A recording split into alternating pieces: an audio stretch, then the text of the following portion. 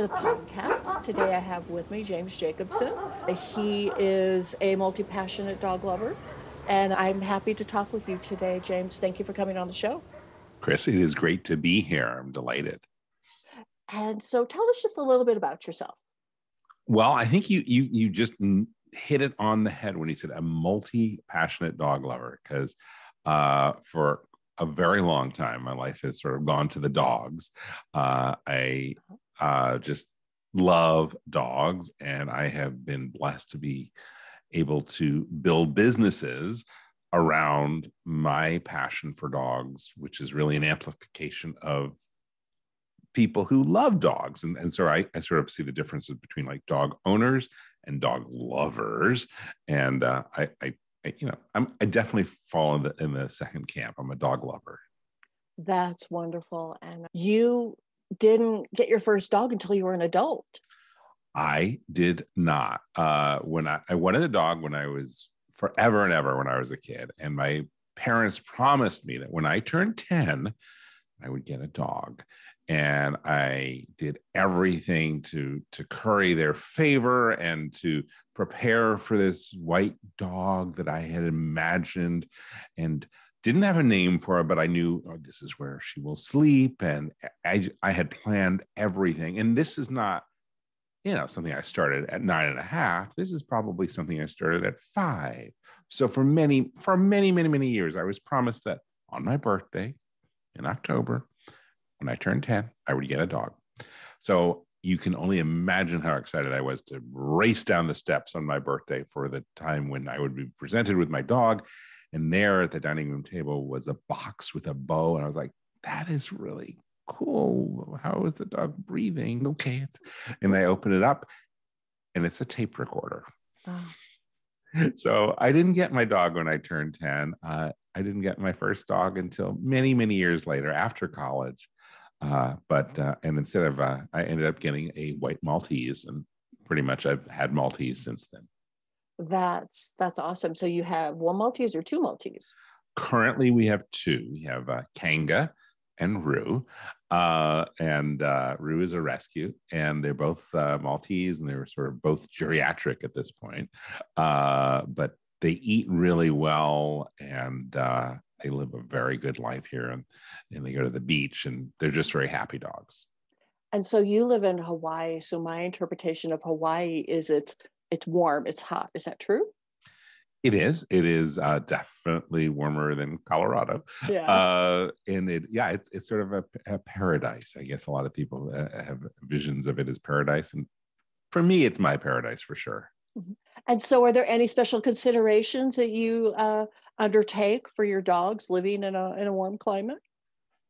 So we keep our dogs' hair cut short because it gets warm, and so they're in puppy cuts. But other than that, we just do the normal things that you do for a dog. But when you talk about Hawaii in general, there are, like many years ago, I used to commute between Washington, D.C. and Maui, 72 trips over 13 years. I was totally commuting back and forth. And the reason for that is that I had that first dog, that Maltese, whose name was Maui, and I couldn't bring her to Hawaii because there was a quarantine law here. And so that had been on the books longer than the state of Hawaii had been a state. So one day when I lived in Colorado, I built and sold one of my companies. I had moved to Colorado.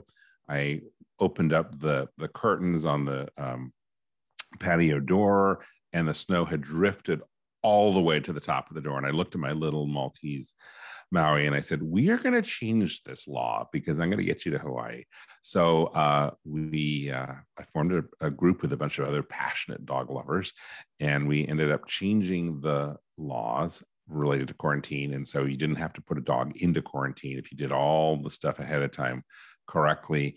They had something called airport release. So we got Maui sort of as a poster child for this campaign to be able to live in Maui. And so since 2003, I've lived here full time. Wow. That's so interesting. And it's wonderful that you were able to do that for all the dog lovers who do live over there on the islands. It is. It's a really, I think there are a lot more people who feel more comfortable making the rather significant decision to move from the mainland to Hawaii, knowing that if they do everything right, they can bring their dog without putting it into quarantine for, at one point it was 90 days, and it went down to 60 and 30. And now they have a program called Airport Release. And the genesis behind the quarantine issue was Hawaii, like other islands like England and Australia, do not have any rabies. And so it was about keeping Hawaii rabies free. And they may have gone a little overboard in that, because obviously if you're bringing, you not bring a rabid dog to Hawaii, just would be very obvious. But they were very protective because it is an island ecosystem. And so once we did all this stuff to make sure that the dog has enough of the rabies titer tests, and you put an Abbott chip in its neck, and you can verify all this stuff and do all this paperwork, then you can have your dog released. Wow, that's cool.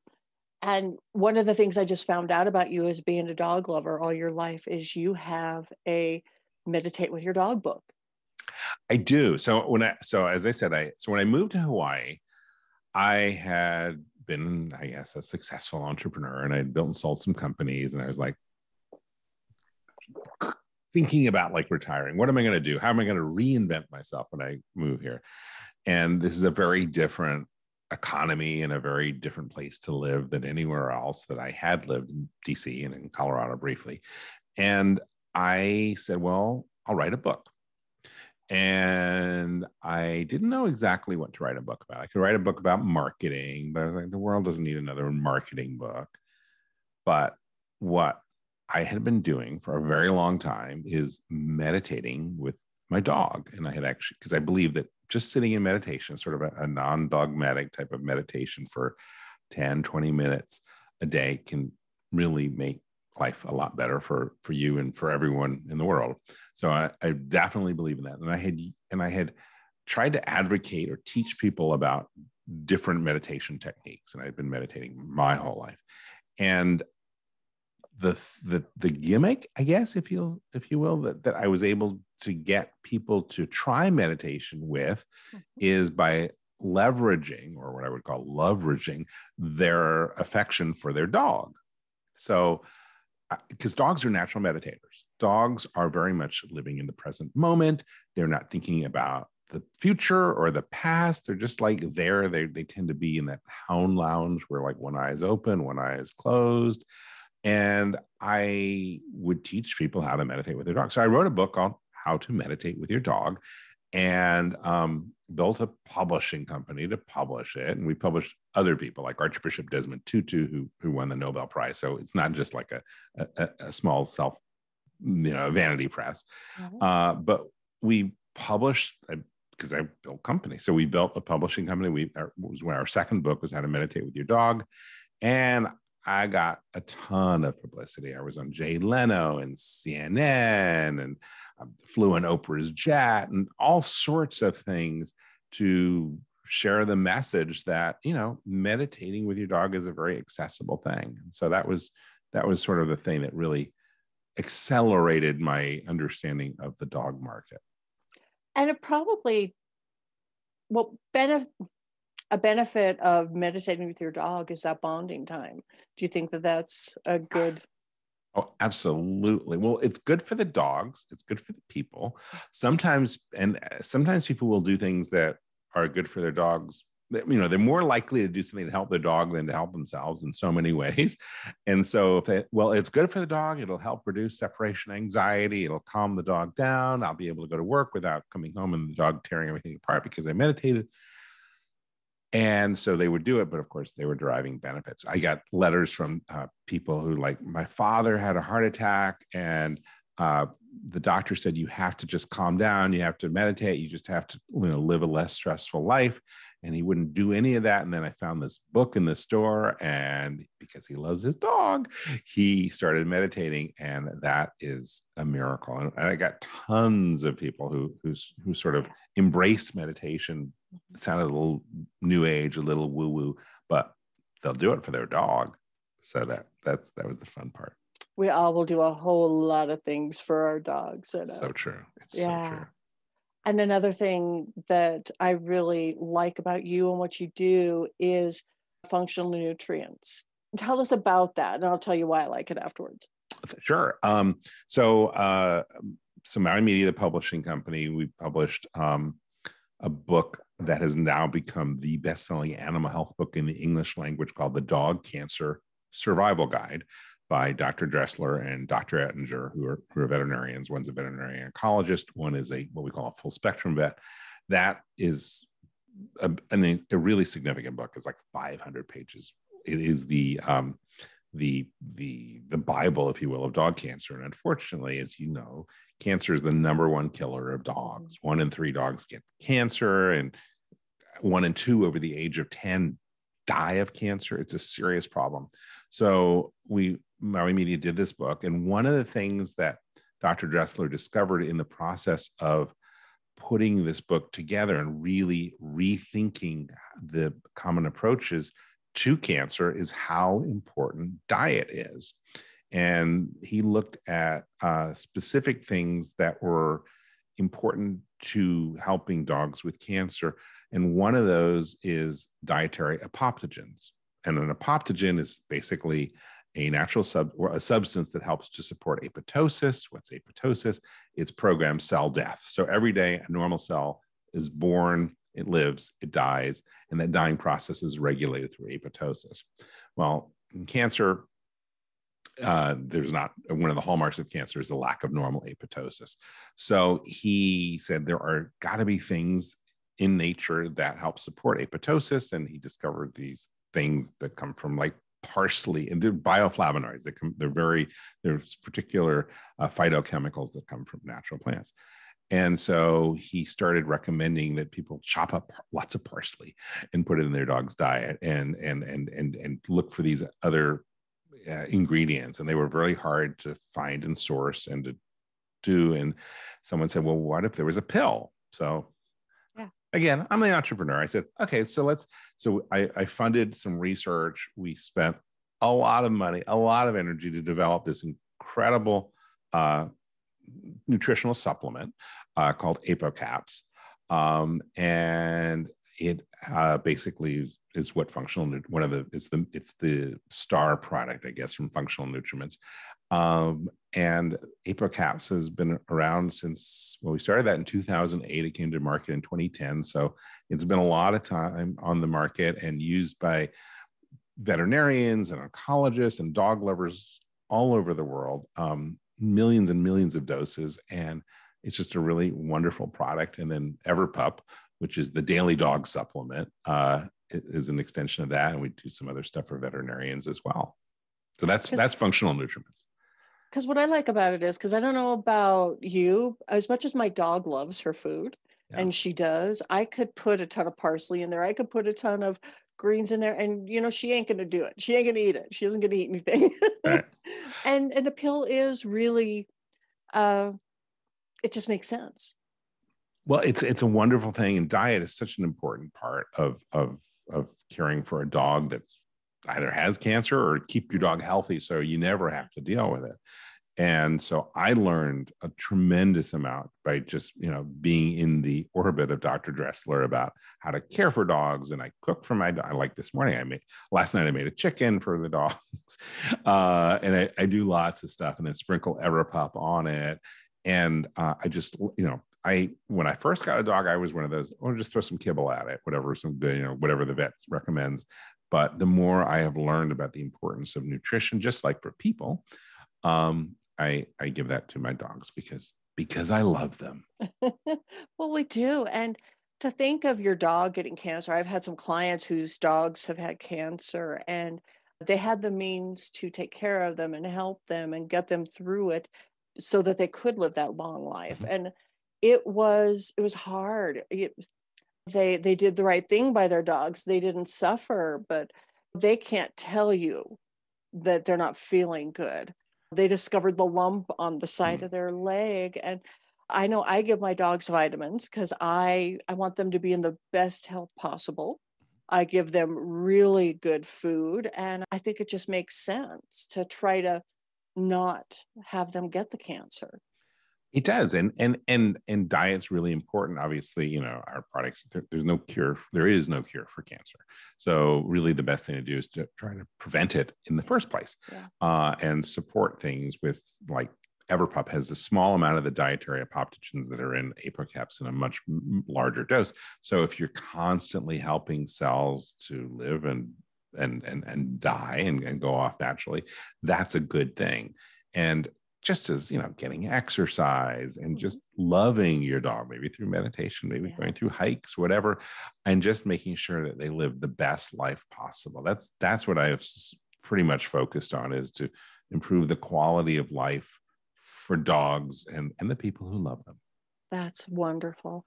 And so next I want to talk about your dog podcast network. Sure. I will always talk about DPN.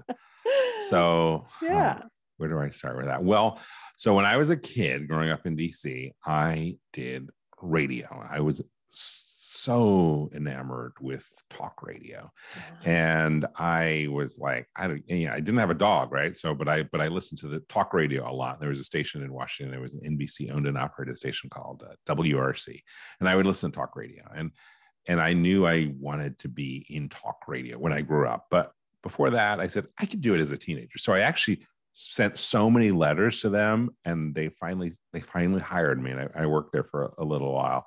But I love the medium of talk radio. And then in college, I did radio, and when I graduated, I almost bought a radio station, and I really loved the medium because it's the theater of the mind, and you can do a lot of things with voice. And then podcasting came around in 2005, and I dabbled in it because I was here in Maui, and someone said, well, I was co-hosting a weekly radio show here in Maui, and I took the recordings from that and put them up on the internet as a podcast. And so we had an early podcast in 2005, but I never really thought of it as something serious.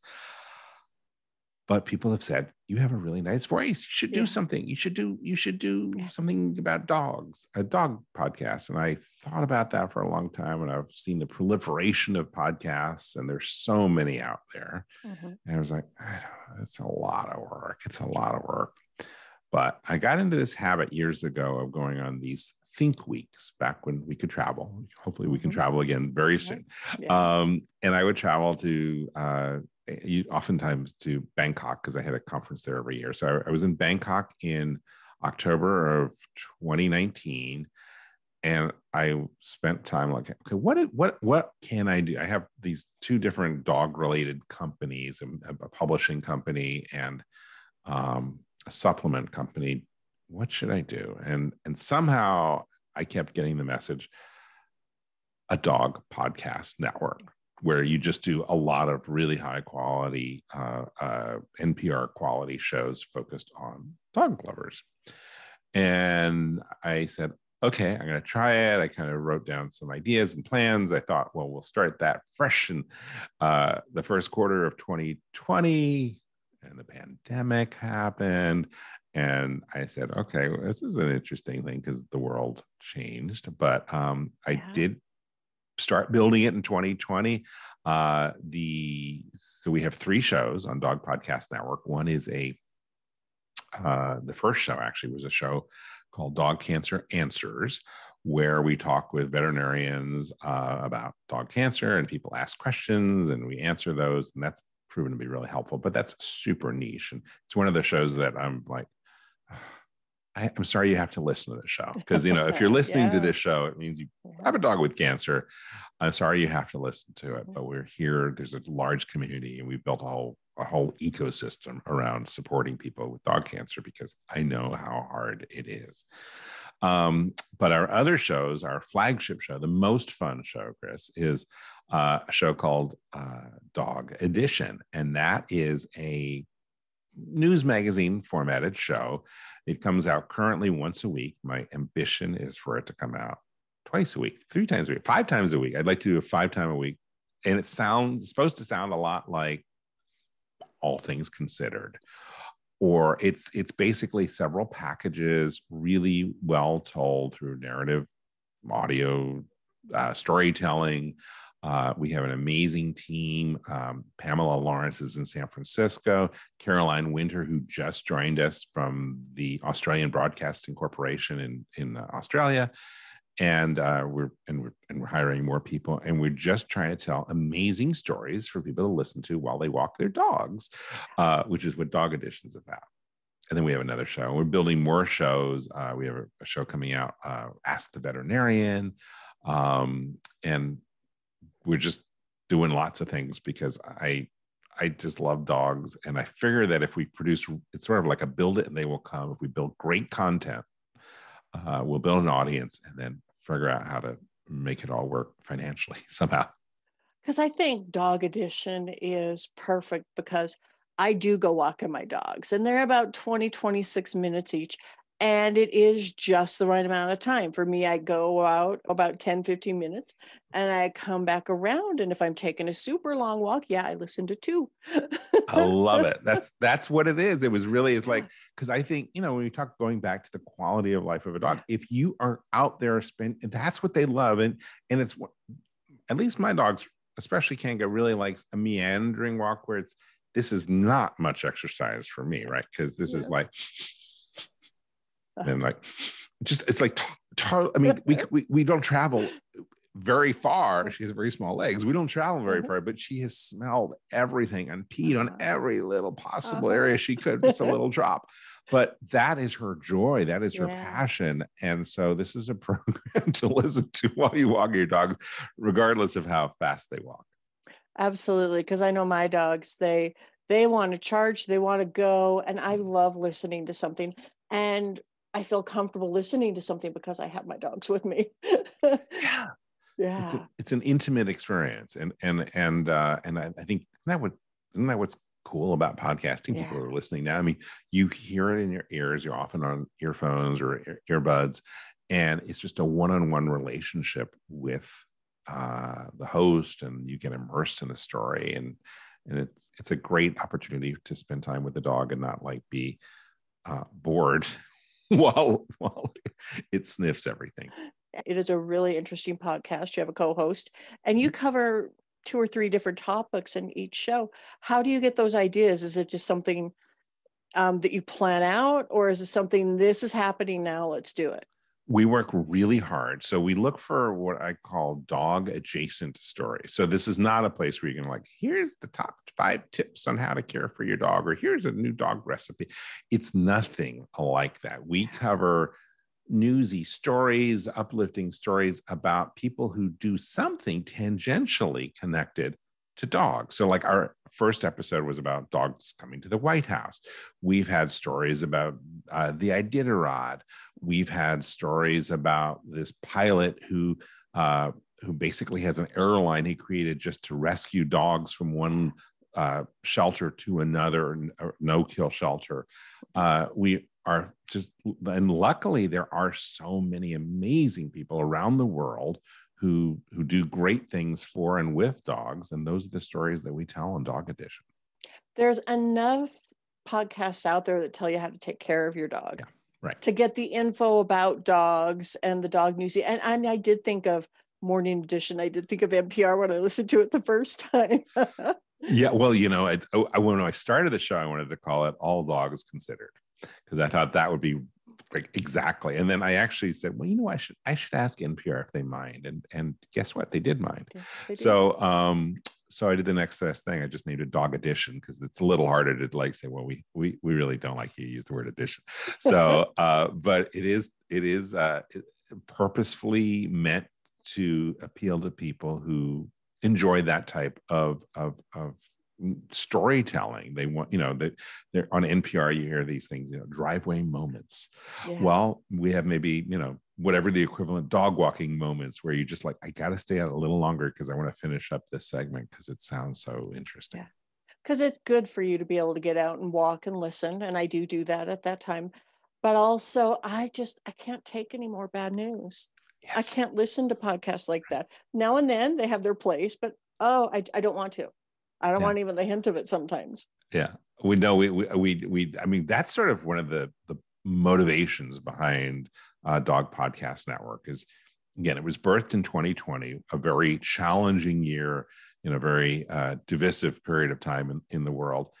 And one of my, I don't know, Chris, aspirational hopes behind Dog Podcast Network is it will bring dog lovers together, regardless of political ideology or geography, because people who love dogs, you can cross so many boundaries when you just focus on the dogs. And that's really the hope. So we are doing that, both, politically within the United States, but I so believe that we are a global, we live in a global society. And I really believe in the fact that we have better communication with people. And now with Zoom and technology like this is so easy to connect with people all over the world. So you'll hear stories from Australia, from England, from Ireland, from Hong Kong, from New Zealand, pretty much all over. And we have listeners all over the world who are just as equally passionate about their dogs as someone who's living in, I don't know, Sheboygan.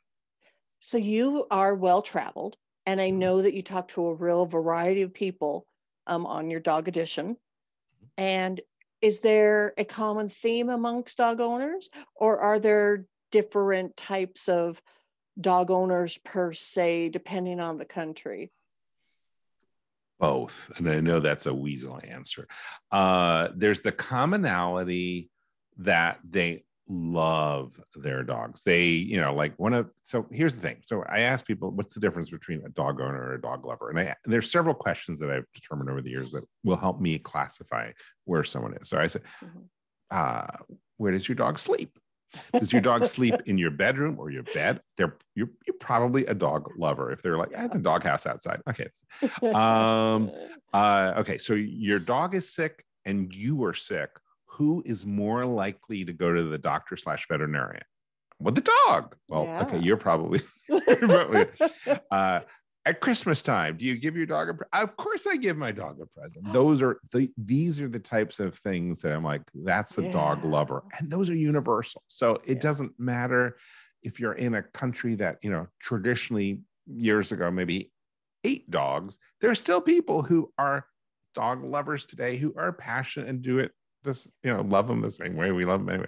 But then the distinctions and the language and the way they, feed their dog and the way they view veterinary medicine is different in places all over the world. And so I help to get people to talk about that and celebrate those differences and give us a sense that there's both this bond and there's difference. Yeah, I'm sure that I can see where there would be some cultural differences in the care and the feeding of dogs, for sure. So do you talk to your dog? Of course. Yeah. Yeah. And do you and I listen. More importantly, I think it's, so I talk. Yeah. And I think, okay, so we'll go back to, again, way back. My first project ever with dogs, ever with pets. Years ago, when I was 22 years old, I found a famous, quote unquote, pet psychic who was the original pet psychic. Her name was Beatrice Leidecker. And she was like the pet psychic to Secretariat at the racehorse. And she was on Merv Griffin and all that. And I had a video production company in Washington, D.C. And we did a video called You Two Can Talk with the Animals. And basically, and we sold it in Parade magazine, and it sold like 1 million copies of this $20 VHS tape. And it was about how to communicate with animals. And so that informed my life with this, kind of like a little slightly nutty, interesting, kind of like definitely out there person. But I learned that when I was so young, and I was, sharing this and promoting this. And I learned that animals do think, they just think in nonverbal communication. So you got to communicate with them nonverbally. And so they probably have the intelligence of a 3-year-old. I mean, this isn't, you're not going to sit and talk Einstein, Plato. I mean, this is just like, but 2 or 3, they get the basic stuff. But if you're able to kind of believe you can visualize what the messages that they're seeing and you're hearing. And anyway, so there's a whole nonverbal communication. So I do talk to my dogs, but more importantly, I listen to them. And that is a rapport that I have built over the years. And one of my dogs totally knows, like, Dad, I if I need to say something, I'll just look in your eyes and like think the thought. And of course I say it, and then she like gives me affirmation, like, that's it. Thank you. Good job. Good job, Dad. Well, because there is the realm of thought that they know 100 of our words, give or take, and we know a few barks. We know 3 or 4 barks. Yeah. I think that is totally true. And they do know our words. And there's a lot of stuff that's coming in the news. We're doing a story on this on Dog Edition soon about dogs who are being trained to be able to press buttons to synthesize, that have single words, so they can basically communicate in sentences using like 20 different buttons. And so dogs definitely have the ability to string together thoughts, and we just have to be able to open our minds to listen to them. Do you think there's such a thing as just a dumb dog? I do. Yeah. They're dumb people. They're dumb. I mean, we know that, right? There are some people who are like, okay, just maybe they see the world a little differently, or they just don't have all the synapses. Yeah. And so, yeah, there are some dumb dogs. I mean, I think that's the thing. When I wrote How to Meditate with Your Dog, people would say, well, what if I have more than one dog? I'm like, there's one dog that you're going to be more drawn to meditate with. You'll know it. So this is like a nasty thing. It's like saying, which of your children do you love more? No one ever wants to say that, but deep down, I think most parents like, there's this one. So I have 2 dogs. I said Kanga and Roo, and one is much smarter than the other, and so I enjoy my conversations a bit more with that dog. But I won't let the other one hear this, because they listen to podcasts all the time. For sure, mine do too. And because I think that there are smart dogs, and I do think there are dumb dogs, and I think they're, just like you said, there's room in the world for both kinds. There are, because but there are no dogs with small hearts. They all love, and sometimes they've been abused, and it's really tough. And this is where expert trainers and people who are animal behaviorists really fit in, and I really applaud what they do. But dogs do emanate love, and you can connect with a dog by just using your heart almost in every case. It just may take a little longer. They know, dogs know. And I do think I've always, in talking with some of my clients, I think dogs know a bad person. I've only had one dog in my life that's truly hated somebody. And ultimately I found out they were a bad person. I kind of thought, I think that people give off pheromones if you're a bad person. Do you think that's true? And the dogs, they have such a heightened sense of smell. I think pheromones are definitely one of it. And that's kind of an easy one. Like, we know that everyone smells differently, and dogs have a sense of smell that I think is 10,000 times greater than ours. But I think there's even some other stuff. Like, my smart dog will watch TV, and if she sees a character who later on turns out to be a bad character, she knew it from the beginning. And I do not know. My wife and I look at this, and my wife's a writer, and she's very good at fiction sometimes, but it is we're not supposed to know this is a bad character. They just turn out to be. But Kanga knows ahead of time. And if there's a gun or if there's any violence, she hates it. She not a big fan of horses. So she truly watches television in a way that when I had my friend, Dr. Dressler, the veterinarian, when she was a little puppy, she said, this dog can never see bad things. Just keep her away from anything. And she doesn't like any friction or anything like that, because they're deeply sensitive. So I think it's the smell, but they're not emanating smells off television. She's just able to grasp things that are nonverbal. Yeah, absolutely. I totally agree with you. And that's what I found in my own life too. Yeah. And what's next for you? Is it just developing the podcast network, developing the podcasts? Yeah, we are trying to bring more podcasts out there, and obviously find more listeners. And we are hiring. We're looking for people who just even want to contribute a segment for Dog Edition. We have a contest. It's called 101 Dog Stories, where we will buy people segments. We're giving away $15,000 in prize money, and we are just looking to make this the place for anyone who loves dogs to discover something fun and interesting about the species that they love so much. And I was reading about the stories contest. What kind of stories? Any kind of dog story? Anything. I mean, there's a product. I think you have to listen to Dog Edition first to get this. It's not like just, we have high production standards. Yeah. But there are so many people who can tell great stories, and it can be, I don't know, a story about a dog that meant something to you, or a story about someone who's doing great things to support dogs, or a story about a business that has this really cool product, or there's so many things that are dog adjacent, or the environmental impact of poop bags, or there's just so many. I think there's pretty much any story in life.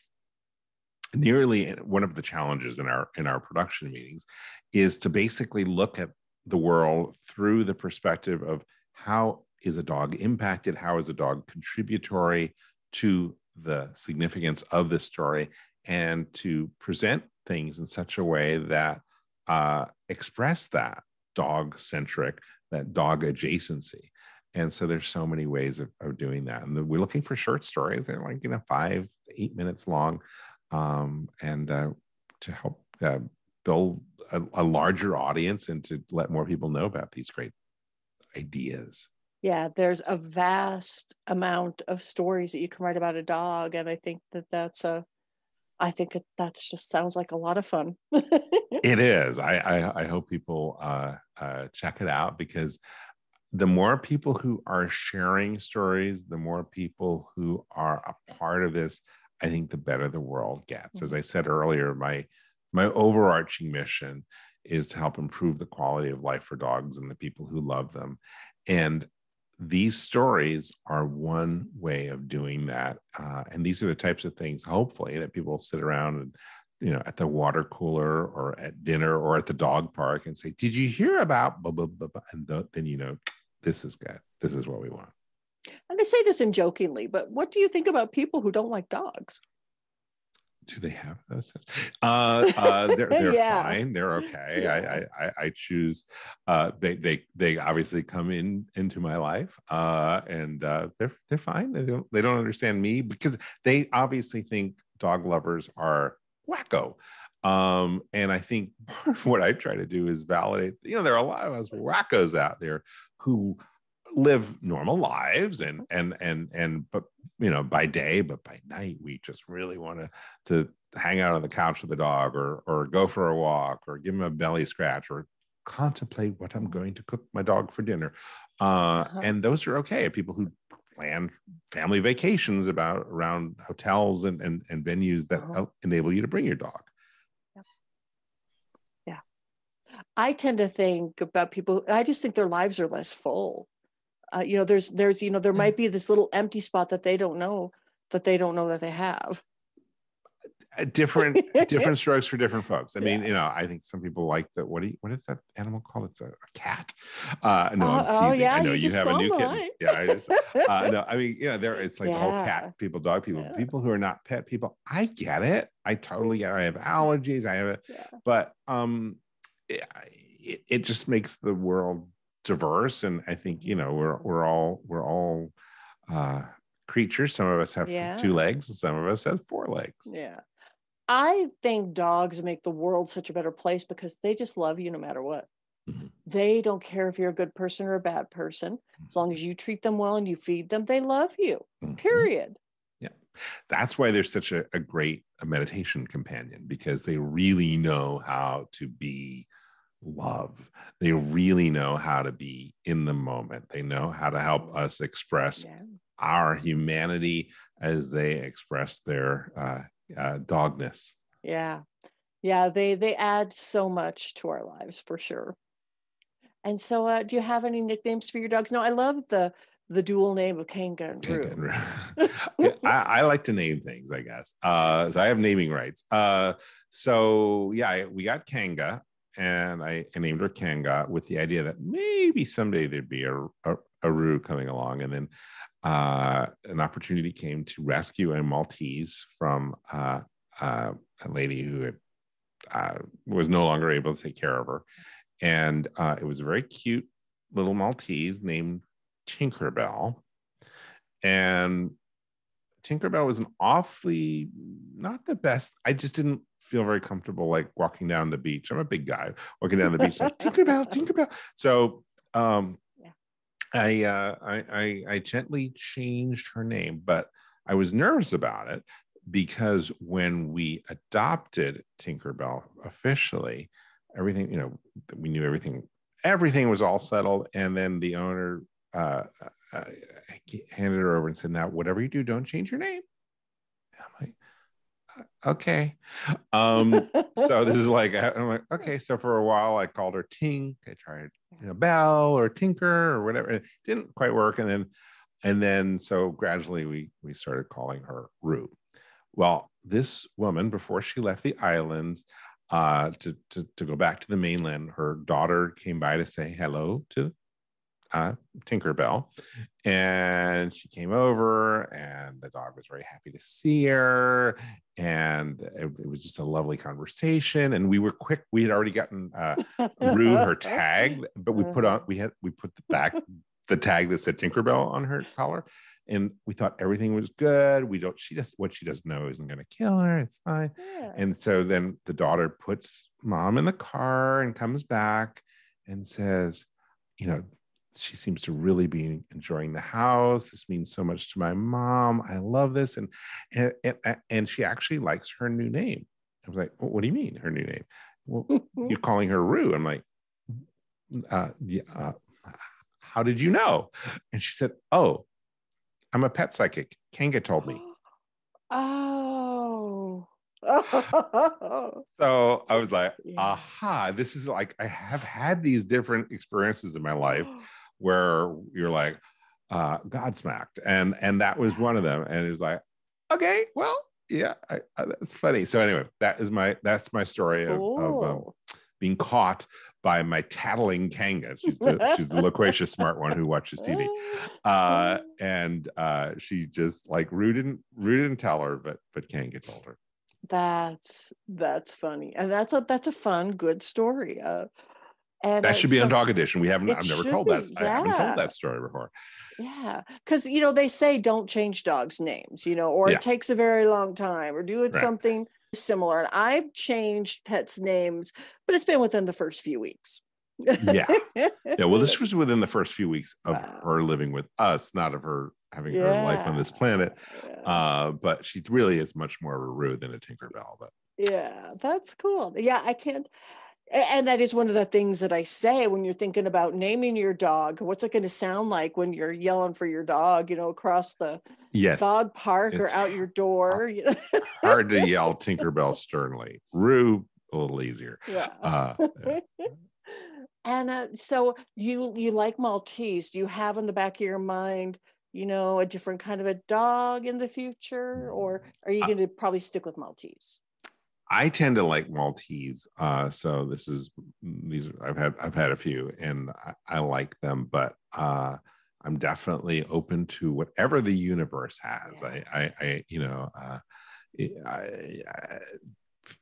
Dogs come into my life, and we try to resist bringing so many that the house is overtaken by dogs, because I do run a podcasting network and they make a lot of noise, but I will see whatever the universe has in mind. But at this point, I'm pretty stuck on what I like about Maltese are, well, the hypoallergenic components, and because I am allergic to cats for sure, and the portability. So I definitely like the portability and the idea that you just pick them up and take them someplace. That's awesome.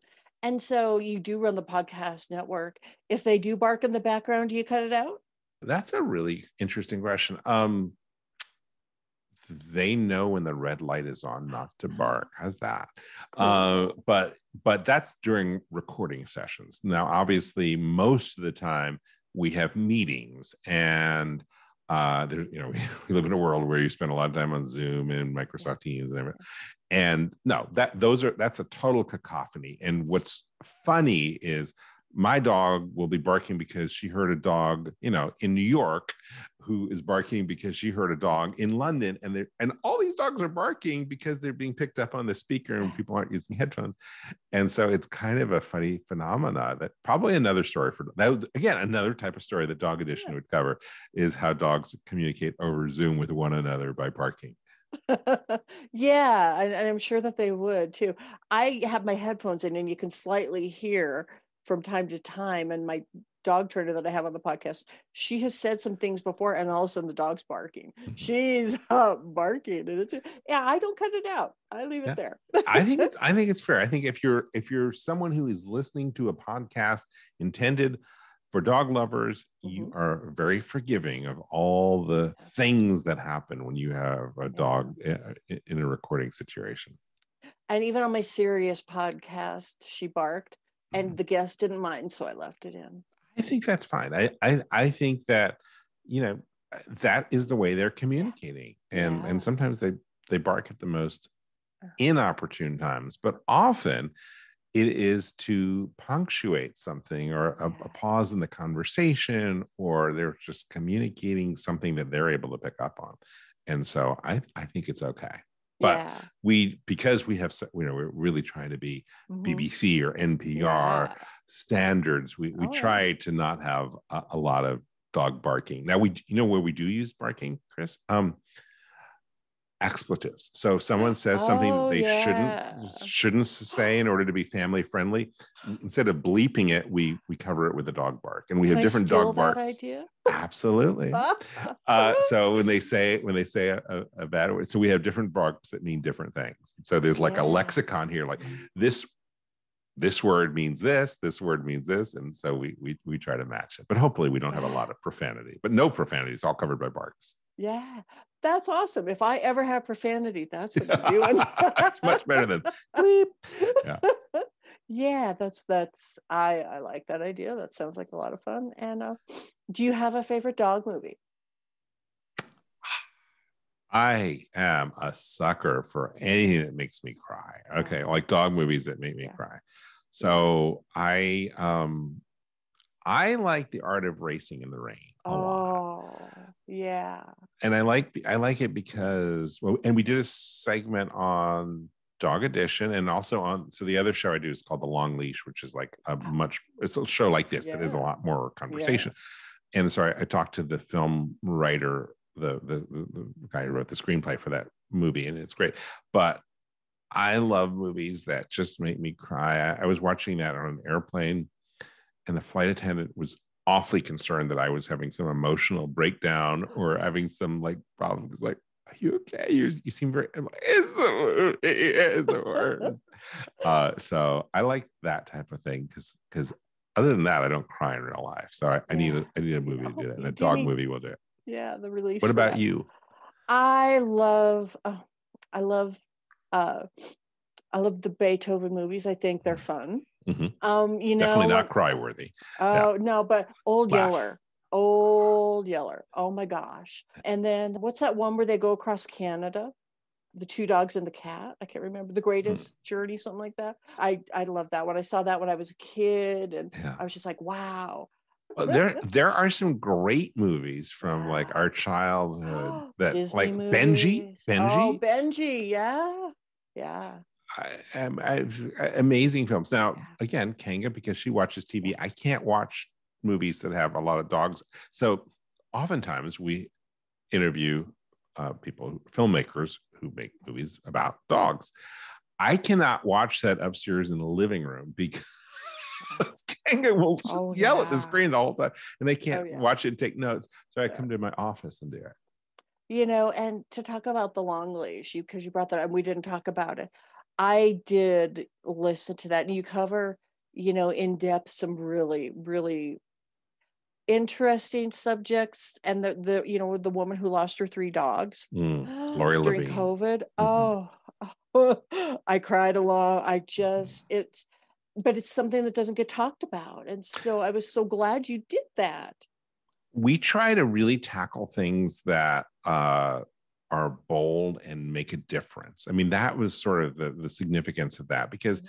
everyone who has a dog Yes. eventually, hopefully, will outlive their dog and they will have to make a very Mhm. difficult decision.